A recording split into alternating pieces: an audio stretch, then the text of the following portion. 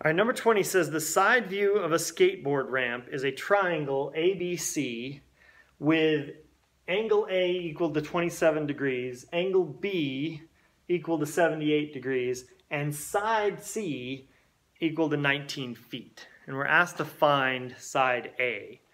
So when you're labeling these triangles, the important thing to remember is that side A, side little a, is always directly across from angle capital A. So this is side A. That's what we're trying to find here. And little b would be across from angle B, and side C is directly across from angle C.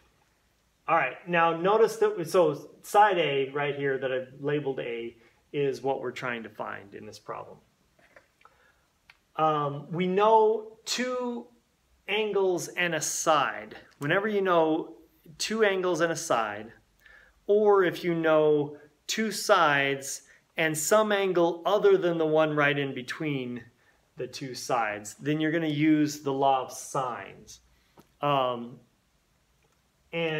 law of sines says that the sine of any angle divided by the opposite side, the length of the opposite side, is equal to the sine of any other angle in the triangle divided by its opposite side. So here we know side C. So in order to use the law of sines, we also need to know angle C. And so let's find angle C. The three angles have to add up to 180 degrees. So if we add these two together and subtract from 180, 78 plus 27 is 105 degrees, and 180 minus 105 degrees is 75. So this is 75 degrees. And now we know all the information that we need to know in order to use the law of sines. So we said that the sine of any angle, in this case C, so the sine of 75 degrees divided by the length of the opposite side, 19, is going to be equal to the sine of any other angle. Here we want angle A because it's directly across from what we're trying to find.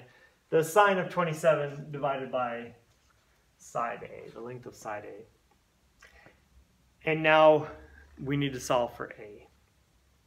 So in order to do that, let's cross multiply here. We're going to get A times sine of 75 degrees is equal to 19 times the sine of 27 degrees. And then to get A by itself, we're going to divide both sides by the sine of 75 degrees. And so A is equal to all of this. 19 times the sine of 27 degrees.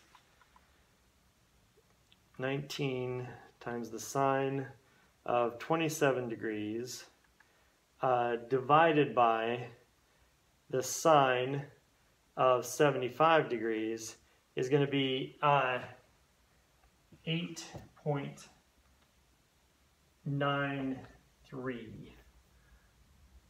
And let's see, what was there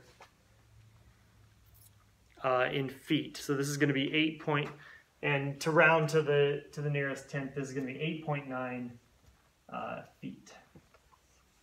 And that's going to be our answer.